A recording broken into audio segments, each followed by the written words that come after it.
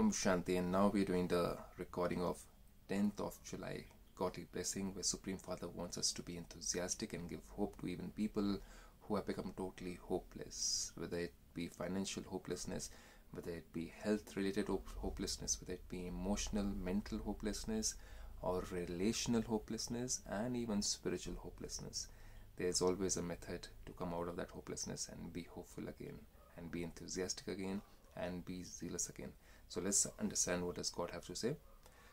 Supreme Father says, may you be a true server and put hope into those who feel hopeless by being constantly enthusiastic.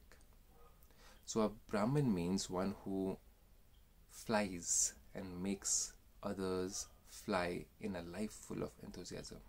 Why not? It can be done. Let's do it together. Oh, there's so many possibilities. This can be done, or this method can be applied, or there's a solution. Don't be stuck into it. Yes, why not? We can find a solution very quickly. He can never feel hopeless because his occupation is to put hope into those who are hopeless. So those who are powerful, pure souls, enthusiastic souls, always help others to see the way, the method. This is true service.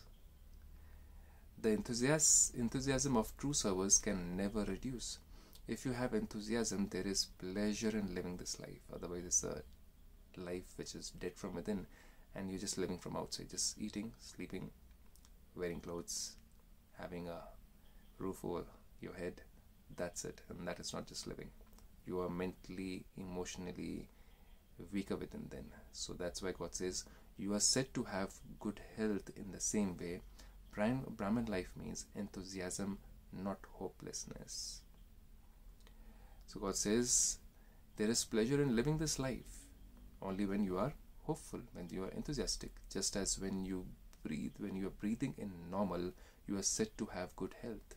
When you're breathing normally, you are said to have good health.